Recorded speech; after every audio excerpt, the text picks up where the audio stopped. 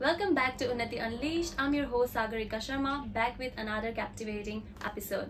Today with us joining Miss Geeta Menon, ma'am. I welcome you, ma'am, to our podcast and thank you so much for gracing us with your presence, ma'am. Thank you. Ma'am, I have a few questions for you. With your permission, I would like to begin. Please. So, ma'am, can you please tell us about your career before joining Unnati family?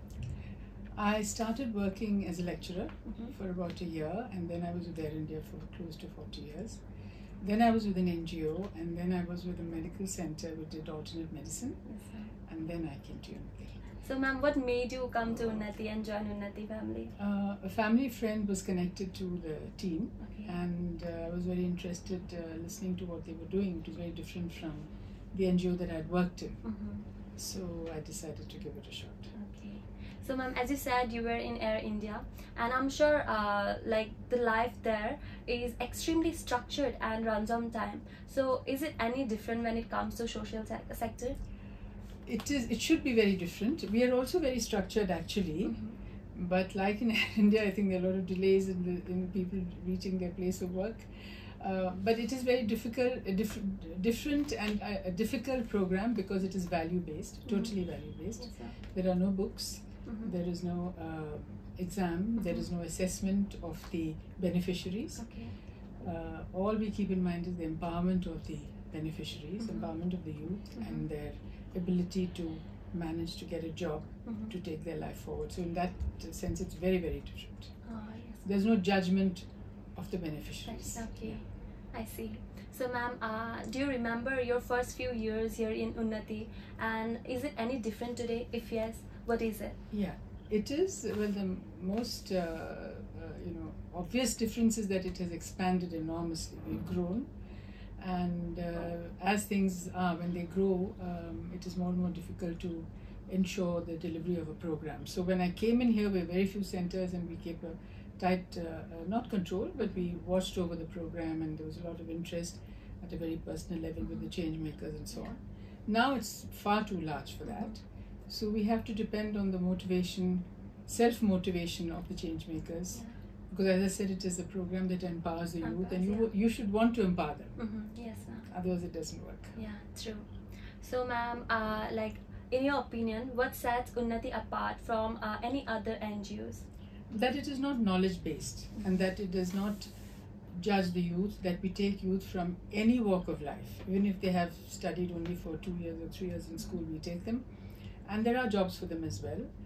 The most important focus is on the future of the youth, empowerment of these youth, so that they can start a life for themselves and their families and their community. So to that extent, we don't teach any tangible skill like, sewing or knitting or anything like that. But we teach them a skill which is very powerful, which is their personality and their attitude to work, their attitude to the rest of the country on all fronts. Yes, ma'am. So it makes them very powerful if they really benefit and attend the program regularly and so on. So in that sense, it's very, very different. It's completely value based. So if you have good values, you have a good society. Yes. That's what it means. Yeah, of course. Like we have seen that Unnati is making people skillful for life. Life, yes, yes. So And whatever skill they may do later, you do well sometimes, you don't do well sometimes. Yeah.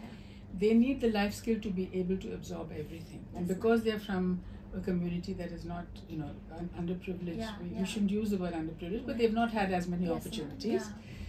The going is going to be tough. They go into a work ethic they're not used to, they go into offices they're not used to. So there's a lot for them to be able to manage. Yes, ma'am. And that is why this value-based program is very, very critical. Yeah, true, ma'am. So, ma'am, lastly, I would like to conclude with, if you have any advice for our viewers, or if you want to share anything, so, ma'am, please. Yeah, for the viewers, I don't know who your viewers would be, but I think they should take the same interest in people around them. They should try and help people who don't have opportunities to, and you don't need money for that. Yes, I mean, they can send them to Unnati for starters. Yeah. And otherwise, they should be able to guide them through with better life skills and attitude and values. These values are very, very critical. Yeah.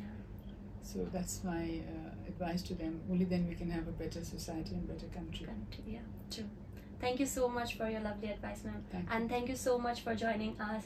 And it was indeed a great talk with you. Thank you so much, ma'am.